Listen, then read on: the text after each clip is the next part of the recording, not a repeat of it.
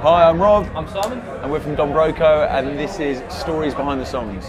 This came about, this is like one of the, I guess, weirdest kind of feelings I've felt in a long time. Just a very bizarre night where I was completely like out of it. Been chatting to this girl, super hot, absolute racist.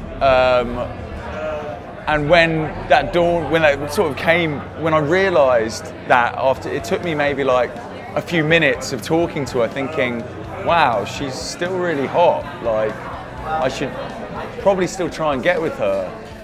But then you kind of, you know, being in your drunken state, you're just battling these kind of morals within you. And like, she was an absolute piece of work. I'm glad that I didn't. But it was just this crazy scenario I'd never been in myself. So. I remember getting back the next day thinking, what the hell happened that night? Who the hell was I talking to? That was crazy. I need to write a song about this. And Simon came to me with the riff, felt pretty punchy. I was like, this is the song where I'm going to tell this story. Yeah. The video's fun, So we did a video for the song Before Pretty, a video for our song Everybody. We met this guy in America called Ben Roberts from a production company called Damiani. Just randomly, they pitched a treatment for everybody. We liked it, went and did it, loved him, loved them. And as soon as we were doing another video, we asked him to write a treatment. It was the first thing he came up with. It was instantly like as bonkers as we could have hoped. We knew it'd be off the wall. We asked him to do something that would freak people out. We said we wanted people to be shocked, potentially upset, or just love it, as long as it conjured one of those three reactions. He nailed it. We were in a good place, yeah, and that's what he came up with.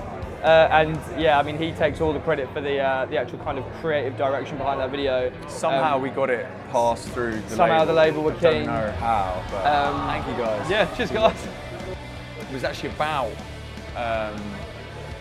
a time, basically probably the most stressful period of our career, I'd probably say so far, where we were just about to release Automatic, and we had all these kind of things. It'd been building up for so long. The label we were with at the time was sort of pulling us in all these different directions, and yeah, it felt we were very kind of overloaded and very just overstressed and overworked on that particular. It was like just a month of craziness before a release where we were like, there's no way we can do all this stuff you're asking of us. We didn't want to let anyone down, so we agreed to doing all of it. And it was the first time in our career as a band that we were like, wow, this isn't actually that fun. Like, we should be enjoying being in a band. You should be enjoying getting to come to festivals and doing cool stuff. That's why we're in it. And it was like, wow, this isn't fun anymore. It's the first time it had ever happened. It was really kind of weird. And it was the first time it kind of put this real strain on the band internally as well.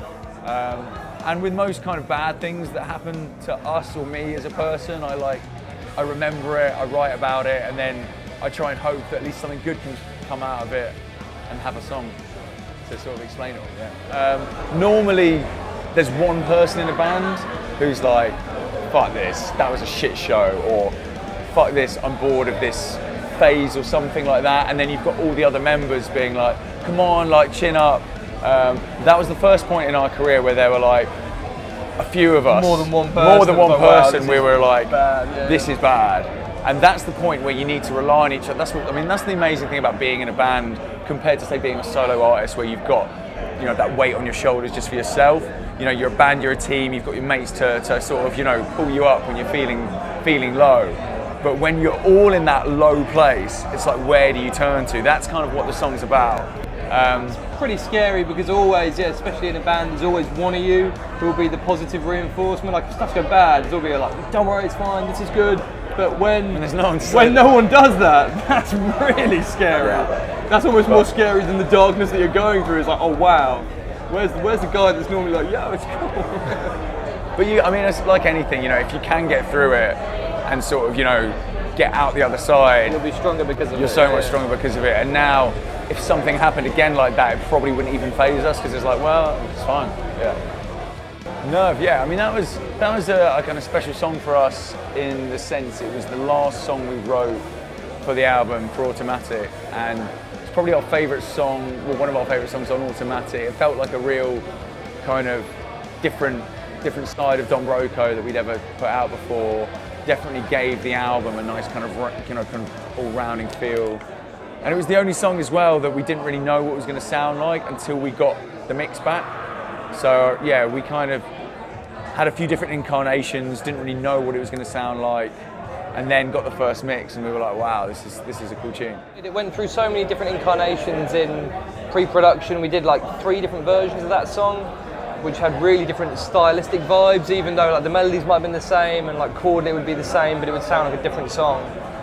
And then when it actually came to the crux of it, the producer we were using at the time, he was a very free-flowing, like, don't worry dudes, it'll work itself out, which isn't the way we work.